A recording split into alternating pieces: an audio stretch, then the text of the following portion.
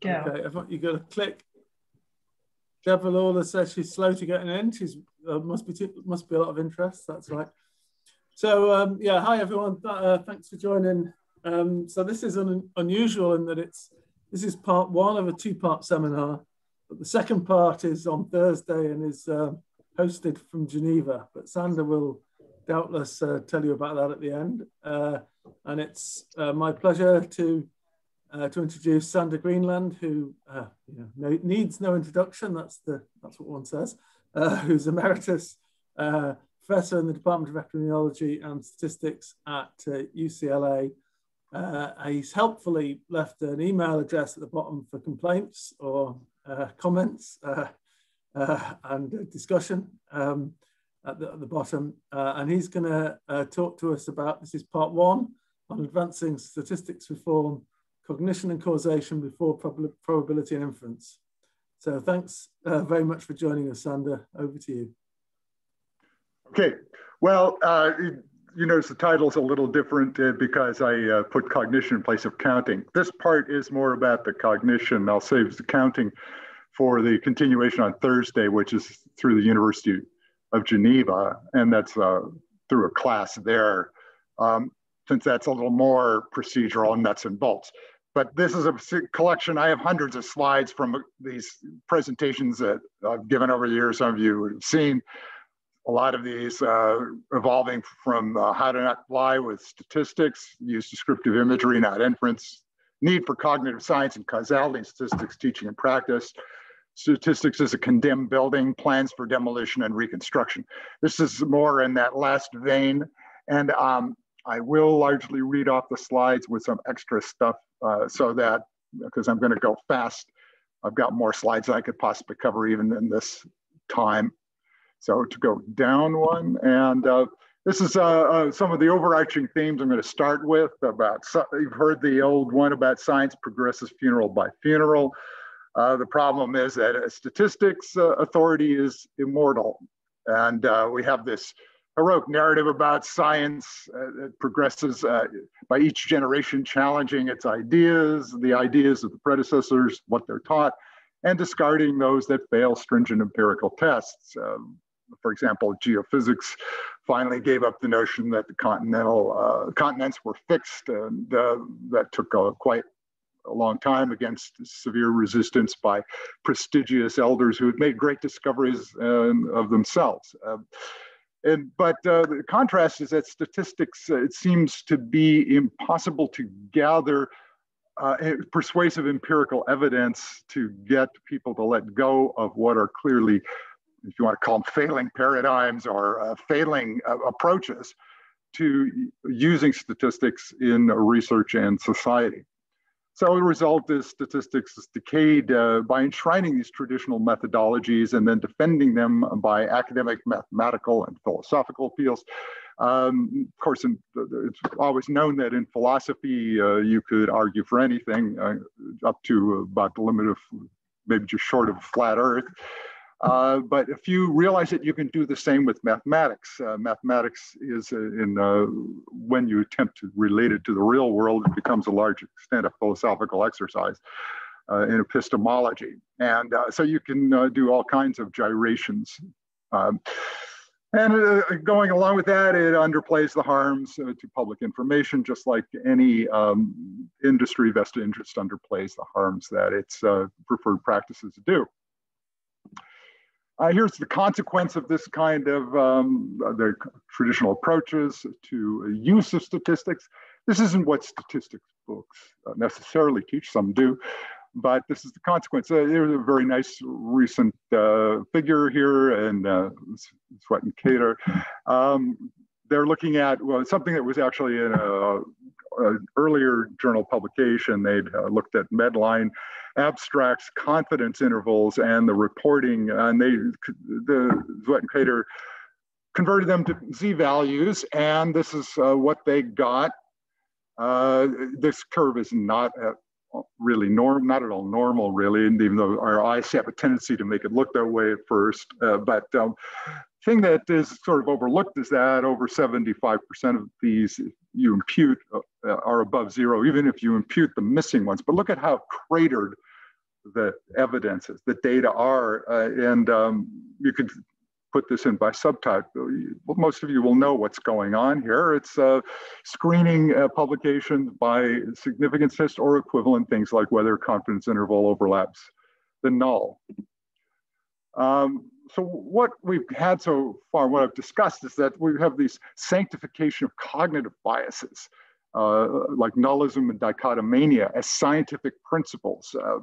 So people do enshrine bad habits of thought as principles of thought, because this is what I think is going on, that they once they get into a position of authority, they figure their success is evidence of what they habitually do, that what they habitually do must be the correct approach, or what they've taught is the correct approach. And so this leads to them turning into laws, things that trying to figure out rationales for bad habits and bad ways of thinking, which are to a large extent hardwired into us. We try and understand things. Our limited ways of doing so include dichotomizing things, and then trying to think of just trying to neglect things that we think are too small and treat them as if they don't exist.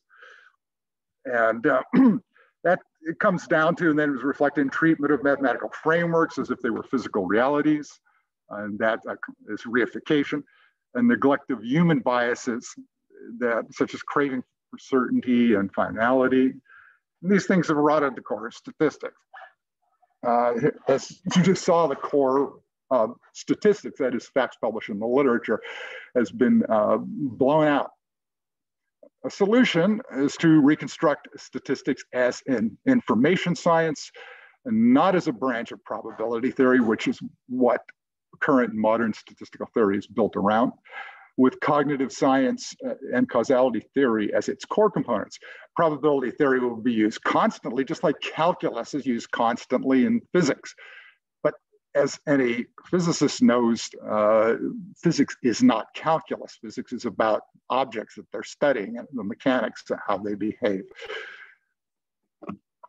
And to paraphrase Di Finetti on this problem of reification, this is just taking what he said a long time ago when I was a graduate student. Everything is based on distinctions which are themselves uncertain and vague. We translate those into terms of certainty only because of the logical formulation, which is based on idealizations and simplifications, or oversimplifications, I'd say. The latter are distorting factors that one should keep in mind and check continually. Yet the reverse often, he says, I say, no, usually happens. We lose sight of the original nature of the problem, fall in love with the idealization, and then blame reality for not conforming to it. To me, that epitomizes a lot of statistical theory that I've seen in my career. In the radical Bayesianism of Di Finetti, all probability is subjective, describing only properties of observers' minds. And some people try and criticize this, and they did in Di Finetti's time by saying, well, there's quantum mechanics, the probability is real.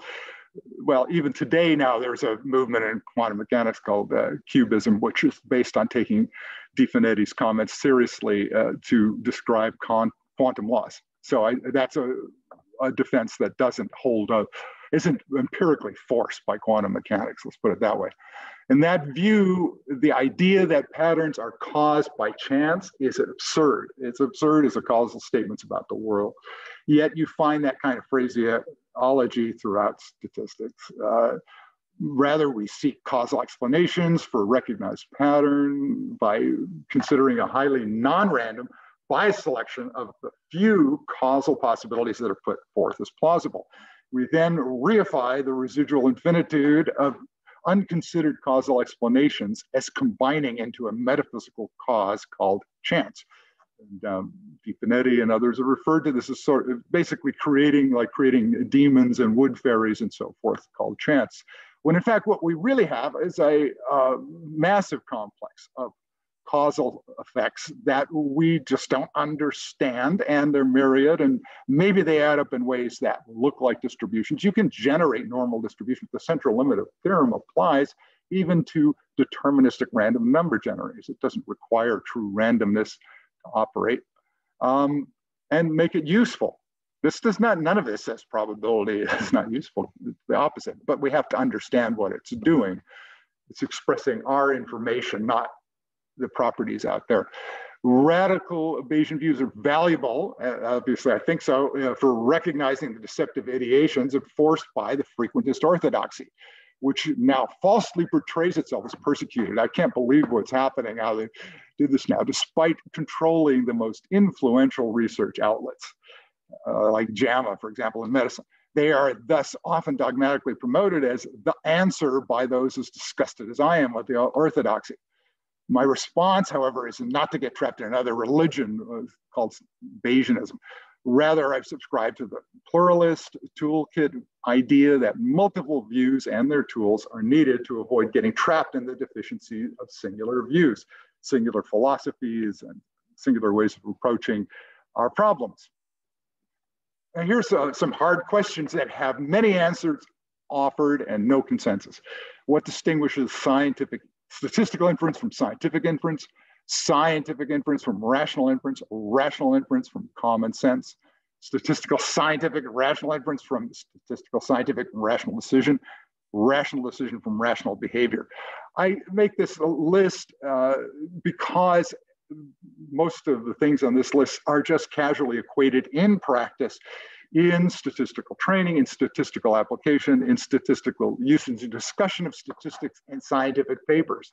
They just casually equate all these things. There are plenty of great, fine applied statisticians out there that I admire that are trying to be clear certainly about the distinction between statistical and scientific inference. Are often most everybody's less clear on that distinction of either of those from rational inference and how those relate to what's called common sense, which is often, as we know, extremely misleading and sometimes not. All these, and then there are people who actually seem to revel in confusing inference with decision. But that's a long story. Inference is itself, I believe, a confusion of ideas, and decision is a much more sharp idea. All analyses should be viewed. Here's some of my responses. All analyses should be viewed as part of a vastly incomplete sensitivity analysis. All we're ever doing in the kind of fields I'm talking about, and soft sciences, health, medical sciences, social science, as far as I can see, they should just be viewed as part of a sensitivity analysis. You did an analysis and presented it. Well, we know from experiments where people have been given the same data set, different research teams, and they'll produce a whole plethora of different analyses. This shows that what you're producing is doing a sensitivity analysis with one choice of the sensitivity parameters. The frequentist versus Bayes controversy is a religious dispute that disappears under detailed logical analysis. A lot of people have expressed this in different ways. I remember over 30 years ago, UCLA, a math statistician, practical one, saying this whole frequentist Bayes thing is so 1950. I mean, it's just not a practical distinction if you're very into the application. The Voxian view is, which was very clearly stated by 1980, is that Bayesian tools are for model building, frequentist tools are for model testing. I believe Donald Rubin has promoted the same idea. And there are many other ways of combining them. It's like how do you use screws and nails, screwdrivers and hammers. They're just different approaches to trying to extract information and see what's going on, detect patterns. Until recently, both schools failed to cover the essential causal contextual dimension from which their data model should be derived. I don't think most statistical training covers it still, and that's one of my hobby horses, along with others like Judea Pearl, Miguel Hernan, and so forth, that causation is absolutely a critical dimension that both of these schools neglected, although actually frequentists, it turned out, got more into it before the 1970s. Then the people like Rubin, they got more into Bayesian side as well. So what unifies these inference concepts then? It's not probability, but causation. Past causes what caused, explains our observations, which is asking about physical mechanisms, not abstractions of their behavior, such as probabilities. Future effects, how will our actions affect the future, which is asking how to change the behavior of mechanisms such as actual event frequencies, not probability distributions. If you said, talking about a probability distribution in some of these contexts, it's like going in and claiming to a bookie you should be paid because you bet on the winner, on the loser, but that with a higher probability. It just doesn't make any sense. As an example, what will be the effect of reforms? That's a question that is worth asking. Well, and the answer is any reform that retains selective reporting based on study outcomes will distort the distribution of available outcomes relative to the total number of outcomes. And this, again, this picture, you can see anything will distort it. Using significance levels to pick publication is routine now. It remains routine. It was actually promoted during my time, and you can find editorials from 1990 where editors are saying, we will enforce this. And that results, again, in cratering of knowledge, disfigurement. So let's go back to this. What is inference? Dictionary example, a conclusion reached on the basis of evidence and reasoning. The scientific inference is a complex but narrowly moderated judgment about reality based on this assumption. There's a logically coherent, objective, observer external reality that causes our perceptions according to discoverable laws. My perception and your perception are both affected by this reality. But it's obvious, look around at how people disagree, including the highly technical people, about what's going on. Clearly, reality doesn't affect us and lead us to the same conclusions. There's many more inputs that are going into our perceptions, especially our biases, our prejudices, our values, our vested interests, whatever. And everything else that goes into creating those perceptions makes inference part of a cognitive science. Now, contrast scientific inference to what's currently called, and has been throughout my career, statistical inference, in which in all formalisms, schools or toolkits has become taking output from a data processing program, which is a learning algorithm, packaged software, and generating inferences via decontextualized rules, so-called inferences. It converts oversimplified models of the mechanisms generating the data, the causes of the data, the actual causes are the mechanisms, into abstract probability distributions.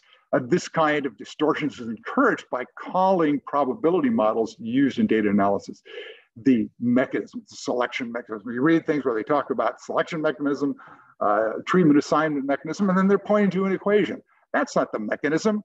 The mechanism is what people were doing to assign people to treatment, which could involve all kinds of cheating and has. There's many documented examples. The semantic void left here leaves causal inferential errors, it leaves them unnoticed, and facilitates deception, self-deception and deception of others. So the challenge here is that, like medicine, statistics is a technological industry that has become a major source of harms as well as benefits. Successes have distracted the field from failures. There's been enormous successes, for example, in industrial quality control and many other topics. I see plenty of them, but I'm not here. I see them extolled at length without any, very limited airtime to talking about the failures in all the statistics newsletters. It's just an endless paean to all the wonders and wonderful successes of statistics. They're real, but they're only half the story. There's plenty of failures. Mathematics has distracted attention from hard real-world problems throughout my career, all the promotion, everything, status in statistics departments, and even in the departments with which they interact with, it's all based on mathematical publications, which is, it's ridiculous. It distracts attention from hard real-world problems, diverting methods, research and teaching into math that misleads when cognitive and reporting biases are operating. This is the norm in medicine, for example. And I'm hardly the first to complain about this. Box did towards the end of his career, wrote very explicitly about the problem of the math, saying the mathematical tail has wagged the statistical dog for far too long. But another real problem with the mathematical treatments is that competence and integrity are a core assumption. If they're not stated there, they stay, oh, we assume normality or not or whatever. But what isn't stated is that there's an assumption that the user and everyone down the line are competent in the use and have an integrity to produce full disclosure of all the results. But those are constantly being compromised by human factors. And for social comfort, though, science and statistics maintains an extreme valuation as used in criminal law in the United States, innocent until proven guilty. It's a defense wall around researchers and methodologists.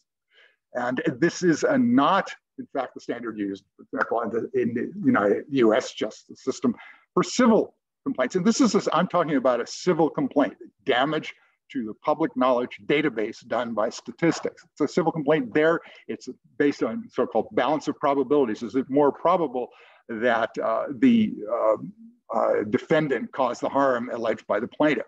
And that's what I believe should be going on here in assessing statistics and its harms today.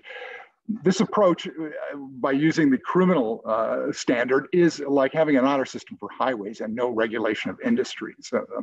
Imagine, it used to be the case that every time you violated a speeding law, got a ticket, you could demand a jury trial. That used to be the case in California until they switched the categories. They got rid of that. It would just clog and just basically destroy the enforcement system. It ignores a vast historical experience that a large proportion of any population will operate with no regard for strangers or a greater good. And that goes for scientists as much as for lawyers, politicians, and special interest groups. What I was always shocked by having experience in science is this halo presumption that somehow scientists are motivated, more highly motivated than other people and other segments of society, not just police and lawyers and others that it's standard to express some contempt for, but other people. It's absurd. I mean, scientists are just a bunch of humans, and they operate in the variety of ways that people do, from heroism, whistleblowing, all the way to cover-ups and serving the interests of protecting the guilty. That's what they do, because people do that. Now, this why some call this, all of this is leading up to, is why some call statistical science an oxymoron. There's a journal called Statistical Science, and a colleague of mine, back when it started publication 35 years ago, Charlie Poole, said, I now begin my collection of oxymoronic statistical journal titles. In the US, at least, the statistical training is largely degenerated into obsession with statistical mathematics, treating inference as a primordial form of machine learning. Even the simplest linear regression, I think you should look at that as simple as Neyman Pearson hypothesis testing decision procedure. Those are machine learning procedures. They're machine learning procedures on the level that tic-tac-toe is an example of a game. They're grotesquely simple as learning procedures, but they can be effective. Just like when you were a kid, tic-tac-toe could while away a little time with an opponent, even though there's a completely known, easily learned strategy for creating a draw every time, or creating a win if your opponent misses one step. This is what is going on. This is what is taught. When I see most regression textbooks I see are just explaining how to use different machine learners. And now in machine learning literature, they talk about some things that we learned as regression methods, like penalized regression, as statistical learning. And it treated context, meaning, and valuation systems as if those were only abstract algorithmic inputs, prior distributions, loss functions, these formulas in the stat textbooks, avoiding or caricaturing the translation of background information into those crucial inputs. It ignored or denigrated semantics and ordinary language, favoring instead deceptive jargon, as sales jargon promising significance and confidence, even when studies could provide nothing close without extraordinary leaps of faith. Single studies in medicine, medical health area should never be taken as inspiring confidence. I don't care what they show. It took dozens of studies in smoking and lung cancer, where you're getting relative risk of 10 and 20, to just to manage to convince the Surgeon General, for example, to take action. And this is in service of selling technical products and services based on dense formalisms, dense notation, and most of all, artificial precision. It's one thing to give a p-value, for example, to 3 significant digits in a textbook when you want to make sure the person can check the computation for themselves. But when you're talking about it, trying to talk about the subject matter of an article, it's absurd. It becomes absurd. It's the actual precision of our inferences are far more poor than anything that could be reflected in those numbers. And we're dealing with products whose assumptions and dangers are beyond most users and consumers in soft sciences. That's just a fact of the matter. Just like I don't know the details of what's inside my cell phone, and I'm sure most of you don't either. We can still use them. We can still use them effectively, but it takes a good documentation for us to really know how to do that and not end up doing something absurd, or use Zoom and not end up doing something absurd like leaving some clothes off when you're in the conference. So all this problem parallels medical product sales. I've witnessed much of that in my time, and it's the same thing going on. It becomes product sales. Then the scientific community eagerly contributed to the degeneration of statistical science, just like the medical community contributed to the degeneration of medical practice in this country. Rules that were apparently successful for narrow automated environments induced destructive feedback loops in teaching and research. Students want explicit practice rules for memorization to ensure correct answers. They become very nervous if they had to write an essay for a statistics test. Instructors want ease of grading. They would not only be nervous, they would be overwhelmed at having 100 students and having to check their word answers. Researchers want rules for submitting acceptable reports. Reviewers and editors want ease reviewing and publication decisions. That's a major cause. A lot of publication bias, and a lot of defenses say, oh, well, the editors, what are they going to do without a rule? Well, why that rule? And why rules based on outcomes when we know that they will just damage the literature? Why don't you use chicken entrails to make your decision? That would be less harmful. The prevailing rules became especially popular and destructive via the enforced dichotomies.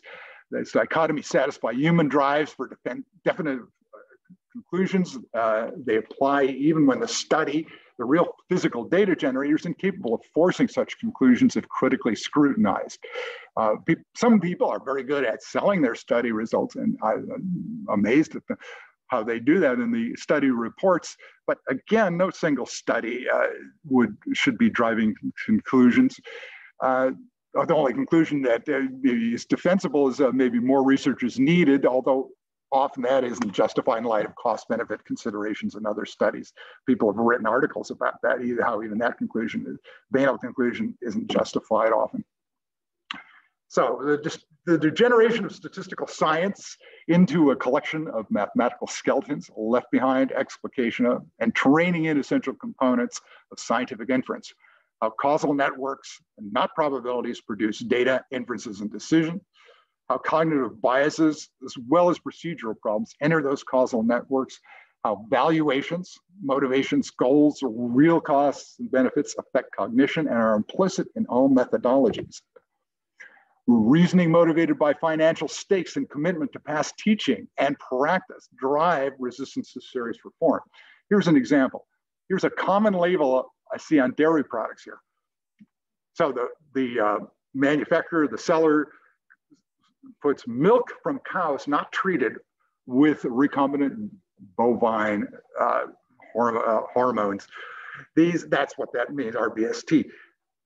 And they are forced to put an asterisk at the lead of the sentence down to a footnote right immediately below it that says no significant difference has been shown between milk derived from cows treated with RBST and those not treated with RBST. So what we have here is a case where a special interest group has forced a statement of fact, which is that the cows were not treated with RBST. I mean, this is a statement of fact, assuming that this is being honestly reported. to be accompanied by a misleading technical claim to benefit that group of all the dairy farmers who don't want to give up RBST treatment. This isn't a question of whether it really has an issue or not. This is a question of what this statement means. I'm sure a large proportion of you know what this means. Nothing. It means next to nothing. It only means that you can see the politics entering here, that this was probably some tiny studies that couldn't find a difference on a few parameters that the consumers wouldn't even think are relevant to their decision, like the nutritional content. And the whole issue wasn't that the nutritional content was altered, but that what about the hormone contents of the milk and not the RBST? Maybe there isn't RBST itself in the milk, but the hormonal content of the milk itself had been changed. That's what's at issue. And this is none of it. How they're not going to be able to put this in a label. This is an example, a classic example of why some people are fighting very vociferously to retain statistical significance as the scientific criterion. It's an ugly fact. The main problems of p-values, which get mixed up in this mess, will extend to any statistic because they stem from truth-subverting, perverse incentives and cognitive biases, not from p-values. If it's already happened with confidence intervals. When I entered the field, there was a drumbeat saying we must switch to confidence intervals. Confidence intervals must report them. That is a good thing. That had been there have been people like Yates back in 1951 saying we should be presenting interval estimates. But the idea was that this would address the problems with p-values. Of course, what happened was it actually helped encourage this just dichotomaniac thinking by looking at whether things were inside or outside the confidence interval. It just didn't anticipate all the cognitive problems, all the use problems that would happen, just as Fisher and Mayman didn't anticipate the use problems with their methodologies. I mean, you can't blame them for that. It was before they had any data to discuss, but now we have examples like that figure I showed. The perverse incentives create cognitive biases, wishful thinking, mind projection, or some of the labels for them, to see what the incentives dictate, like to see good coming from all this. These biases pervade reports in fields like medicine, where the defense, once a product is approved and out there in use, the defenses of it will be extraordinary. Perceptions are now manipulated to see incentives for positive reporting while ignoring incentives for negative reporting. By positive and negative, I'm misusing the terms, therefore claiming to have seen an association versus claiming to have not seen any association. The replication crisis is constantly portrayed as one of perverse incentives to make discoveries by searching out statistical significance, producing publication bias. And indeed, it does that. Lowering significant thresholds only increases the bias. And that is something that's not hard to work out logically why that would happen. Any selective publication based on outcomes, again, damages the goals of building complete, unbiased public data repositories. And if that's your goal is to damage public data repositories, then definitely modern statistics is your baby. Yet defense and promotion of significant selection continues unabated. Let's look, here we have it stated. If the p-value for the effect is greater than the journal's threshold p-value, then the editor can immediately reject the paper. This isn't being stated sarcastically. This is just on Twitter. This is a direct quote, a real recommendation about whether a paper is worth considering for publication. And was this Fisher in the 1920s? No. This is statistics today. Statistical consultant, specifically a book called The War on Statistical Significance, just published. Extraordinary. Here's the consequence of that. Again, this figure blows a hole in what's available in the literature, and now people are going to go all over the board.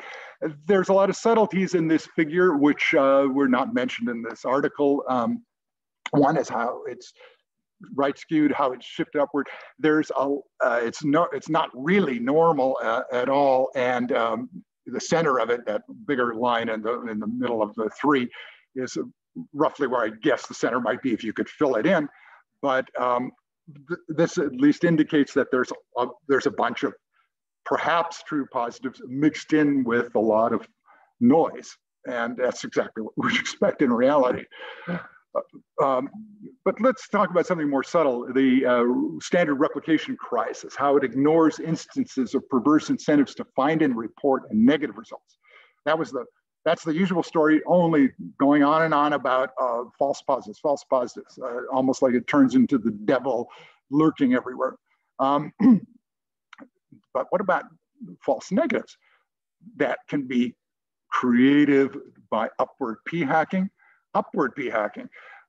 Looking for p-values that get above that 0.05 threshold. The one thing you can't see in this is, unfortunately, because of the binning used here, it went from -2 to 2, is that you can't see what's happening in that crucial 1.922 bin.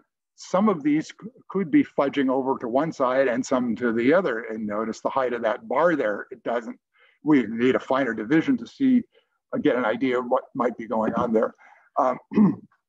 This happens when researchers, sponsors, and editors want to dismiss undesirable associations, or when replication failures or other challenges to an association are more publishable than mere replication.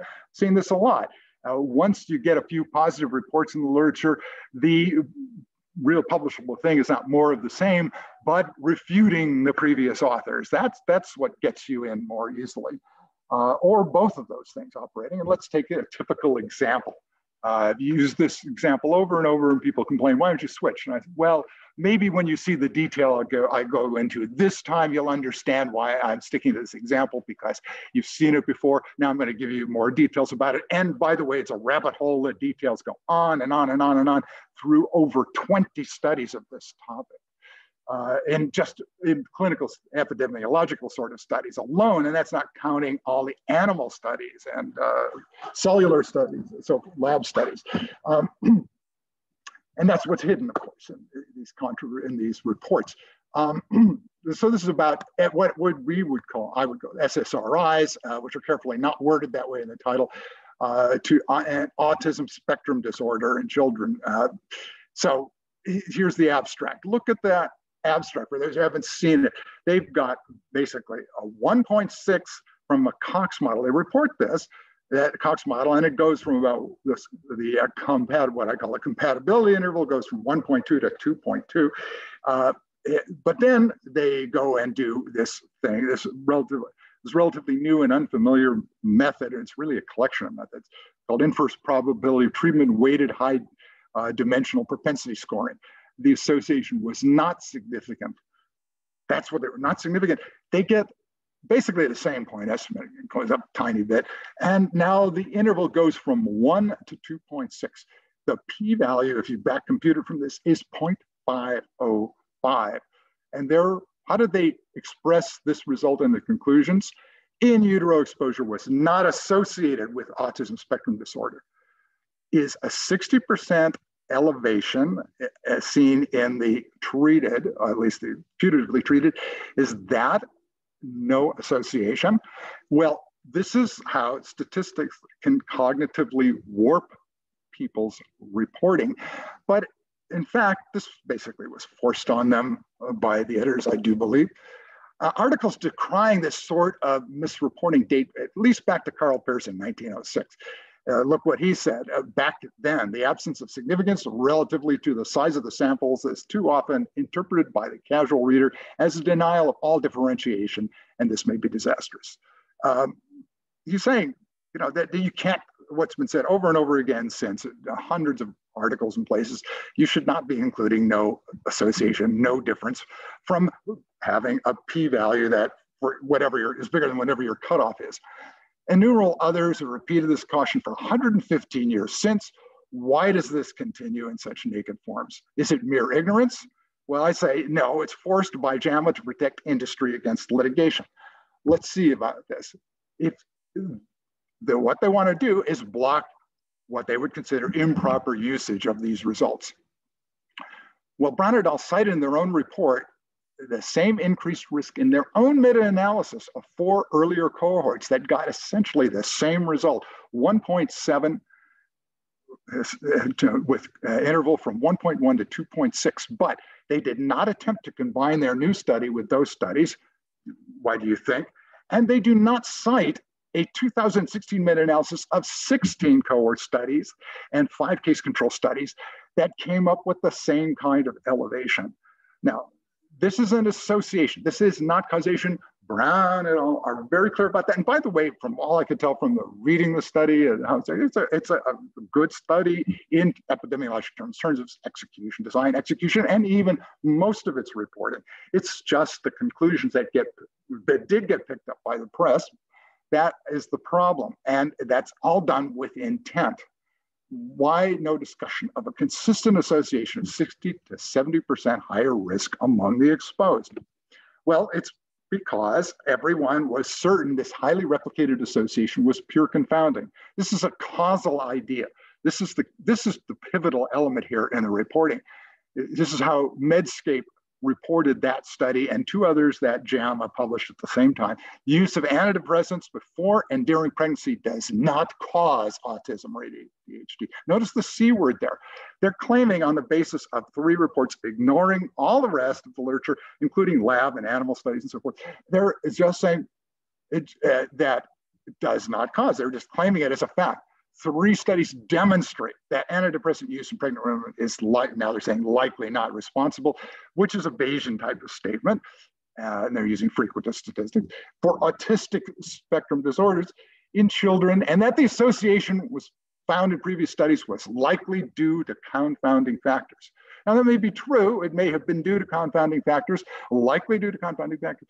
So the point I want to emphasize is that this is a causal claim. This is a claim that there are shared causes that are completely responsible for the association, shared causes of the use of SSRIs and the autism spectrum disorder in the child. I'm not arguing that's false at all. It may well be true, but these 3 studies are no basis alone, especially considering all the other literature out there that has to be integrated and used, considered to explain what's going on. And you have to explain the whole literature, not just say, we're going to ignore everything else and just go with these 3 studies. But people do that because they don't have enough time or interest or motivation to be that complete. The dominant social bias, and this illustrates, this again, it's the talk as if all the incentives are to discover rather than refute effects. I'd say we've just seen an example where that is the opposite of that. This meta bias is rampant in the replication crisis literature, which uncritically ignores differences in incentives across topics and authors. The Brown et al. Example instead appears to involve CI interval hacking by adjusting until the CI finally includes one, even though the adjustments beyond the initial model appear to be over-adjustment. This is discussed in Modern Epidemiology, the textbook, inflating variance without removing bias. In other words, by throwing in adjustments that are, and you can see from the size of that 0.997 interval, anybody who has done real data analysis knows that you could change one observation or change one slight setting in the program. And in fact, I know this is true of this HDPS. You could change it and move that onto the other side of 1. And in fact, in the next software update, they added precision improvements to that HDPS program that would have pulled that interval in now above 1. So making claims like this, that there was no association, is just, it's deception. And then there's outright suppression. Amright et al., including Greenland and McShane, used the Brown et al. Example in their original version of that infamous 2019 Nature commentary, calling for an end to the usage of statistical significance and dichotomania while preserving p-values. The goal here is not to ban p-values. We keep getting misquoted, miscited, or hinted that we want to ban p-values. By no means. I'm a big defender of them for a long time now. I'm part of a larger movement to defend them and get them out of the dung heap of statistical significance. Nature demanded it not be used, that example not be used, because we do not need a Twitter war that Nature is blaming mothers for their children's autism. This is the literal quotation of the statement we got back, saying we have to remove that example, substitute another more bland one. Read what we actually wrote and ask who it seems to be blaming. Here's what we wrote. Well, if anybody's getting blamed here, it's the authors. And I would also blame JAMA, because we said most values inside the confidence interval indicate a substantial risk increase, not a causal risk increase. That's bad wording, but an associational one. Because previous studies find intervals centering on a 70% increase. The conclusion that there was no association is ludicrous. Bold added, note well, that association is not causation.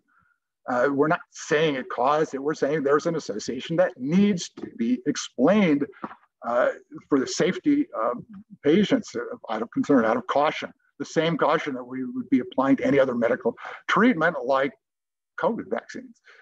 The point is not to argue that prenatal SSRIs cause autism spectrum disorder. That's a gigantic topic, but rather that spin is the driver through the garden of forking paths, that wonderful phrase from Gelman and Loken.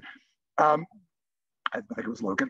Objective statistics are perceived, selected, and reported based on preferred causal stories and in high stakes settings, political and litigation concerns.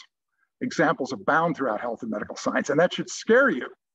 They're injecting value bias into their reporting. The journals are, and the authors. Statistical training that pretends otherwise, obscures, and fosters this manipulation. The causal stories that we, researchers, reviewers, editors, want believed causally affects analysis choices and output interpretation. The result is that reports often function as lawyering for those stories. A major source of blindness to this problem is pundits in statistics and meta-research neglecting their own cognitive and political biases and training deficiencies, as well as deficiencies of developers, instructors, users, and consumers of statistics. We all suffer from these problems, and pretending otherwise, the whole halo effect, choir boy effects, expertise effect, delusions, and so forth, are rampant, and they are contributing to this problem. And if we don't confront them in some way, I'm not saying I've got some grand solution for it, but I believe any solution has to start with recognizing, acknowledging, and talking about the problems. It's just like, I say a complete analogy here, with talking about issues of sexual function and sexual dysfunction. It wasn't until the 1980s that the New York Times allowed the use of the word penis in articles instead of male sexual organs. You couldn't even talk, you couldn't, in the 1950s when I was a kid, they couldn't say the word pregnant on TV. As if we're going to deal with, how are we going to deal with reproductive health in a population if you can't even talk about pregnancy on TV shows? Somebody had to be in that way and so forth. This is the same thing, same problem. We have to get these problems out and talked about in language that we can see clearly what's going on, acknowledge, and start to get a handle on it, on what we can do about it. An example of these problems, the consequences of this, the endless expert promotion of randomized trials as a gold standard when they are no such thing, due to, for example, the huge generalization bias that anybody familiar with these topics knows. It's due to the exclusion of high-risk patients for ethical and liabilities concerns. These are valid, reasonable ethical concerns. They don't want to put people at high risk in the trials because they're going to suffer liability and they may be hurting these people. Nobody knows enough about the treatment. That's why it's in trial. But once it gets approved from the trial, it goes out into the general population where all kinds of high-risk people are going to get treated. The numbers in the trials are too small. The trials are incredibly expensive generally per patient. The costs are staggering, 100, 1,000 times sometimes those of observational database studies. So the numbers end up being too small and the follow-up too short to discern adverse effects, resulting in a non-significant reported as replication failure. I constantly see it saying this report of adverse events was not replicated in a randomized trial. And what does it mean? It means that the randomized trial got p greater than 0.05. And why did it get p greater than 0.05? Because the confidence intervals went all over the board because it was small. It was tiny compared to the observational study. It didn't settle anything. It added a little bit of information. And then there's hidden protocol violations, which have been documented repeatedly, and there's only a tip of an iceberg. We don't know about all the things that didn't get whistleblown. Plus selective publication and reporting are rampant, and they continue to be rationalized sometimes by leading statisticians, not just consultants. here's an example from MedPage today, just last week. I see them constantly. Is Friday. Bait and switch in IBD trials. Primary outcomes often go unreported or change midstream. Analysis of 57 phase 3 trials with published results, and that may be just a selection. It is just a selection. It's not a full, all the trials that were done, indicated that half either never reported at least one of the pre-specified primary outcomes, or at least one was changed without explanation. Other studies have found many registered trials are never published despite stated intent and in fact even obligation to the IRBs to do so. So the idea that what's out there in the literature as randomized trial evidence, the idea that that is anything other than cratered and biased in the way that other studies are, it's just a sheer fantasy. It's nonsense. It's absurd. And yet people still promote randomized trials. EBM is a gold standard. It's not because we shouldn't, I'm not saying we shouldn't do or look at randomized trials. We should take seriously all the problems with them. And this all reflects, I'm not of time, so I'm just going to finish up with this comment of that.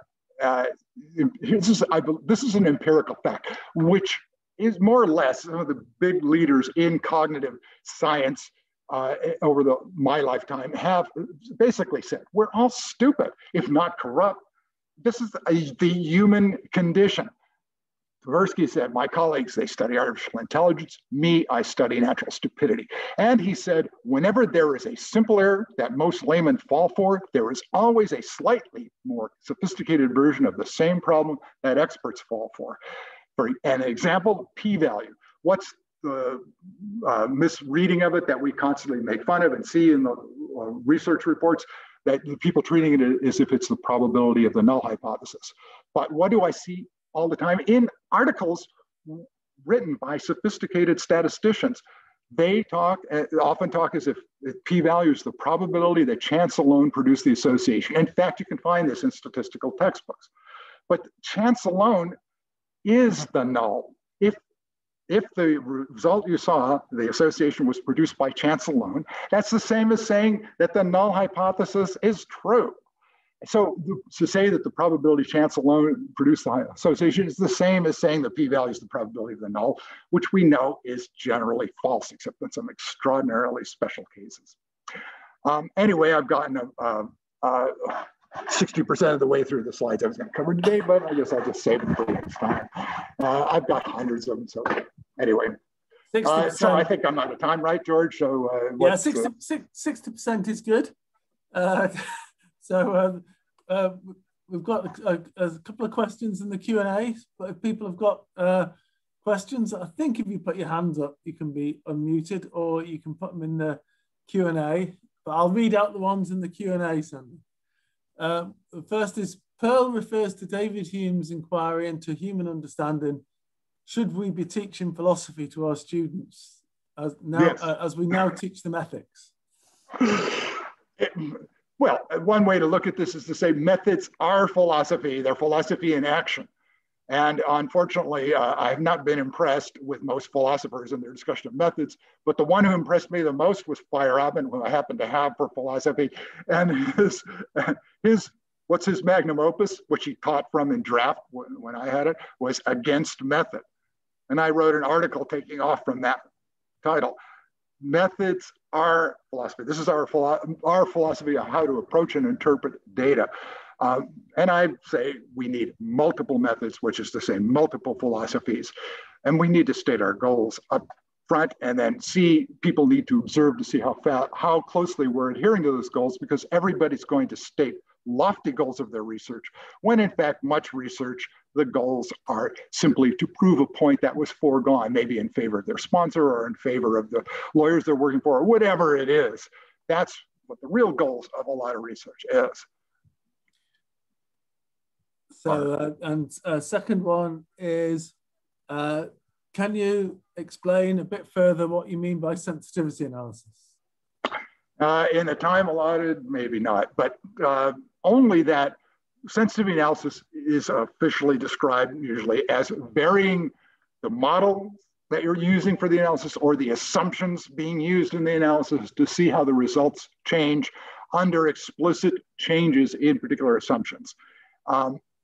That's huge topic I and many others have written about, and there are books about, and it's hobbled by this, what sometimes could be called the curse of dimensionality. There are usually in these typical controversies like the one I discussed, far too many dimensions of sensitivity to effectively systematically cover. Maybe that's a good topic for to move into artificial intelligence and machine learning from there, but it's a topic area of research. But that's about it. I mean, you could look it up online and see what different answers you get. By the way, anything you look up online, don't trust any single source. You will get different definitions and different answers of p-value of everything, depending on the source you go to. And that's why I always start with ordinary English dictionaries. Well, I have a question. So you mentioned Feyerabend. So, Feyerabend's, famous debate was with Imre Lakatos, and Lakatos basically came up, his arguments against Feyerabend were that you use lots and lots of methods, and that, Lakatos basically advanced what we now call, inference to the best explanation, or triangulation. You just use all the approaches, and they're not all likely to be wrong in the same way. Do you think there's anything in Lakatos's yes, absolutely. I mean, there's this general idea of epistemic pluralism. I advocate that. I think Lakatos is great up to the point. As usual, a lot of these writers are great in the criticism and going up to a point and then starting on, I will put myself in the same category, starting on a general overview of how we could change things probably for the better. The problem is then you now fall into the trap of appeal to certainty, inference to the best explanation. Oh, come on, then you're falling right back into the trap of wanting to find something to believe in, instead of simply saying, we're going to make a bet on this, we're going to make a decision, we're going to hedge our bets and so forth, like any smart investor would. Instead of being certain that Bitcoin is going to go to $100,000, they're going to hedge their bets. That's what we should be talking about. And that's where decision theory, including Bayesian decision theory, really comes in. And I've got a question. Okay, I'm gonna you're gonna have to answer this, Sandy. You're gonna have to spell Feyerabend. I think it's someone's asked. Yeah. It's been replied in the. I was going to say I think it's Feyerabnd, and Benji Wolf has replied. So it's so the famous debate is there's a great book which is Feyerabend and Imre Lakatos, IMRE. And then Lakatos. It's a brilliant exchange from about 40 odd years ago about the methods of science and inference. So Feyerabend and Lakatos is who to look up. I'm glad that Benji answered that. So I think there's one more. So Benji says that he thinks that Feyerabend thought that he and Lakatos agreed in the end. So there we go. So do you just want to tell us where to hear part 2 on Thursday, Sander? You didn't advertise it. Well, it's going to be, I think it's 4 p.m. This was 4 p.m. your time, right? Yeah. It's going to be 4 p.m. Geneva time, which I guess is 3 p.m. your time, at 7 a.m. my time on Thursday. I tweeted a Zoom link, and hopefully that works. It's also like this, supposed to be recorded and posted for those who had to sign off or want to watch at their leisure, or download documentation to harass me, whatever. That's the plan. And I guess I'll have to think about that. I'll continue with these slides and hopefully get on to some others that get into more concrete proposals, what I think would be good things to try going forward. But you already saw one here, which is to stop, and this is not original to me, none of this is original to me, the idea that in determining what should be published, whether a study should be published, one thing that should not enter the decision is what its quote unquote results were, whether that's a P passing a threshold, confidence interval, including the null, or any other criterion. You will create distortion if you do that. Now, there are some studies which will be so small and they would have so much uncertainty that maybe you wouldn't want to. I could understand why JAMA would want to publish them, but they should be published someplace. And in these days of electronic publication, they should have no trouble. They should go into some kind of repository where we can see them too. That sounds a great place. Great place to end.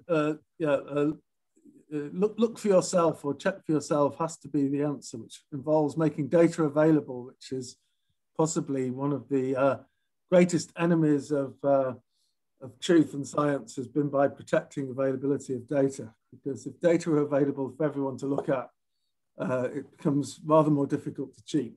I think it's oversimplification. That was brilliant, and the video for this will go up probably tomorrow, and we'll put a link. If people go on the IEU website and want to get the link for Thursdays, we'll put the link up on the IEU website for the Thursday part 2, and then we'll put the link up for the video of part 2 if it's recorded, when it's recorded.